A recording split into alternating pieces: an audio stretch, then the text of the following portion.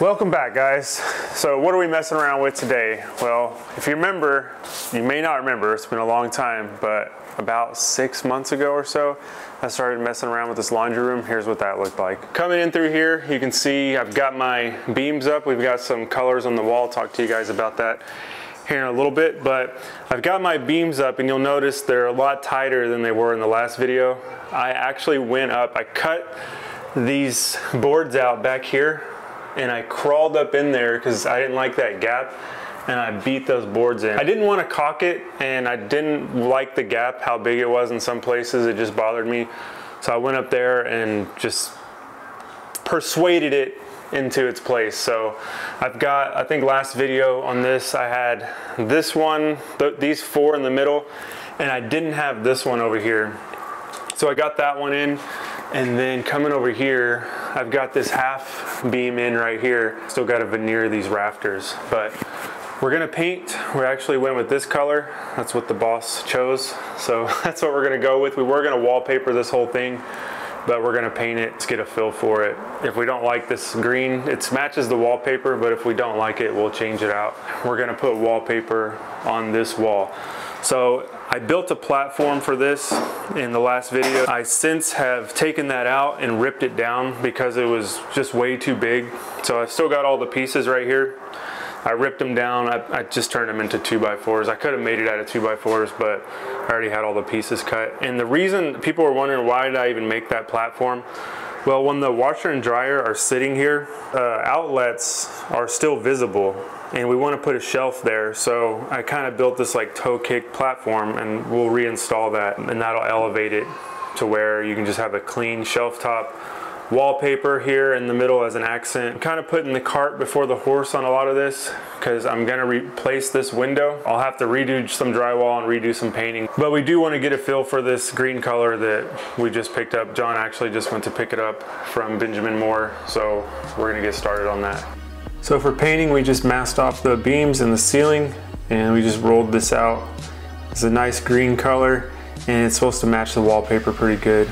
This 1/2-inch plywood was notched so it'll fit around the vent and go right on top of our platform for the appliances. And then I just veneered the face of it with a 1/4-inch piece of ash that I made on the bandsaw. And this top will get capped with ash. We're actually using solid lumber. The top of the platform will actually be covered with 3 pieces of 8/4-inch ash. So we use solid lumber for this because the appliances are heavy duty and we didn't want to like bang up some just plywood sheet. And we got the right height that we needed, so you can see them back there on the platform. It worked out really well. So here I'm laying out the tile. This is actually my first time to do tile on a floor. I did one backsplash before this, and I gotta admit this stuff is pretty intimidating, but once I kind of got the hang of it, it wasn't too bad. So I intentionally am not using spacers here. I'm not gonna grout this. It's actually a groutless install, and I'm not using any leveling system either because I wanted this to have like a cobblestone kind of effect to it where it had some texture and it wasn't completely even. Trust me, everything you see in this house is probably not gonna be a lot of people's taste, but we definitely like it. It's a pink floor. Yes, it is pink. It matches a piece of the wallpaper as well. The whole style of this room is kind of based off this wallpaper, so that's where we got the inspiration from. So yes, she made me put in wallpaper. Not only wallpaper, but an accent wall wallpaper. But we actually have a really cool idea for this. This is going to be like a backdrop for a built-in cabinet that's going to be a backless cabinet. So you'll see this behind it, and it's going to be like a curiosity cabinet style setup. And we may finish it off with some glass doors or just leave it as an open shelf concept. We'll know more as we see this thing kind of come together. But I think it's going to be really cool. I'm going to add some, unique woodworking features to it as far as design. So I think when it's all said and done, it's going to be pretty awesome. So now that you're caught up to speed on what's going on in there, let me tell you about what we're doing today.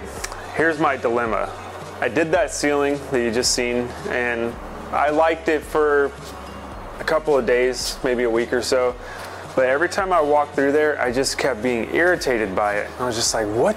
Why don't I like this? Like I thought it was gonna be cool, but I don't like it now. So here's what I've come up with in my mind. It just looks too fake. It looks like a movie prop. It honestly does. Let's go take a look at it and I'll show you what I'm talking about. here's the ceiling. Here's what's going on here. We've got the Southern Yellow Pine shiplap boards. They've got a little bit of a rustic look with these knots. And then I've got these ash beams going across. And these are 24 inches on center. This framing right here is actually real. This is a veneer wrapped rafter that's 24 on center. And I was like, hey, let's just screw into that and make this look like a cool, like it's framed in ash or whatever. Sounded cool at the time, but now I'm just not feeling it. I think what I don't like about this more than anything, it just looks kind of dirty. And it just, I was going for that whitewash look and like kind of vintage look, but I'm just not into it. So we're gonna spray this white. And you can see we've already got some of the caulking done around these veneers. So yeah, that's kind of where we're at with this whole thing. And the first step in turning the ceiling white is priming it. So that's what we're gonna do. This mask right here, these things are expensive. Last time I bought one of these, it was 80 bucks. I just got this one, they have gone up to 120. I gotta have it though, there's no way around it.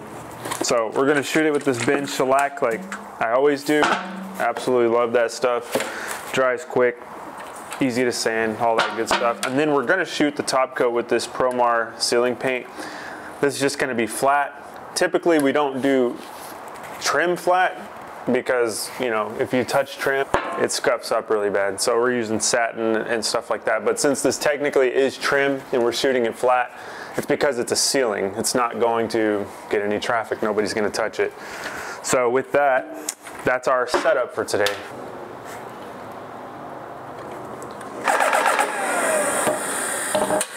I've never actually used one of these, so we're gonna give it a shot.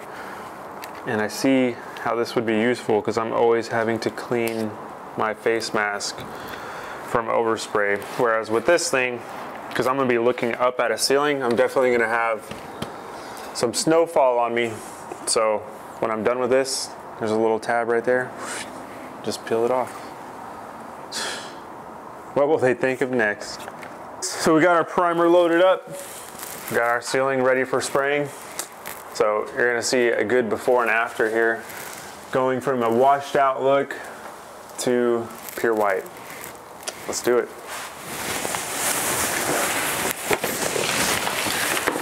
I think we made the right decision. I was spraying that stuff, and man, I was worried about it because that wasn't the intention of that ceiling. When I seen that primer start covering that ash, you could still see all the wood grain of the ash. I don't know if that's how it's gonna look when it dries, but as I was doing it, I was like, this looks so much better. So we're gonna let that air out, let that dry. I think that's the only coat of primer I'm gonna need because it's gonna be white on white.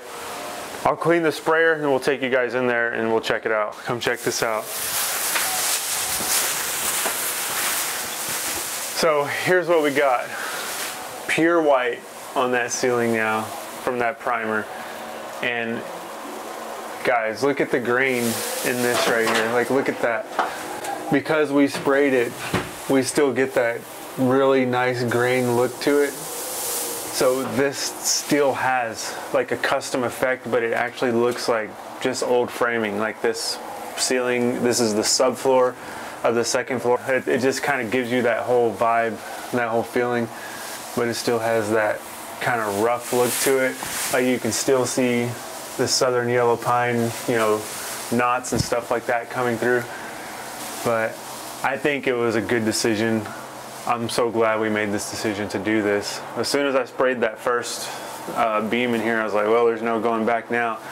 Then when I saw all that grain come to life, I was like, oh yeah, that looks freaking sweet. So yeah, everything came out good. Our rafters too that we veneered wrapped with the ash, those look freaking sweet too. Like those look, they look like a big beam right there, but they're actually a 1/4 inch veneer of ash. So this is awesome. This is like you battle something, you have a way you want it to look, it may not work out, and then you just change it up. So we gotta spray this with the flat, and I think we'll be in business with this one. We can finally wrap it up. So the paint is finally dried. Not much more of a difference than you just seen with the primer, but come check this out. It is more of a flat look, obviously, because it's flat paint. that bin primer has a little bit of a sheen to it. So, you know, this is the actual flat look. What I noticed about that coat of paint, this is one coat of paint on top of that primer. But what I noticed about it, it filled in the grains a little bit more, but they're still there. So I'm not really worried about it. It still has, like, you can tell it's a natural wood look, just painted over. So with that final coat of paint, this thing's done, and I'm extremely happy with it. So what we need to do now is tear all this plastic down, clean the sprayer, and then move on to the next thing, which I think is going to be opening up that door, building another door there, building this door, tearing this window out, making a new window here. I don't know. We got a lot of options basically, but that's going to do it for the journey today. Thanks so much for watching. Let me know if you guys have any questions, comments, tips. Leave that all down below. Other than that, we'll see you guys on the next one.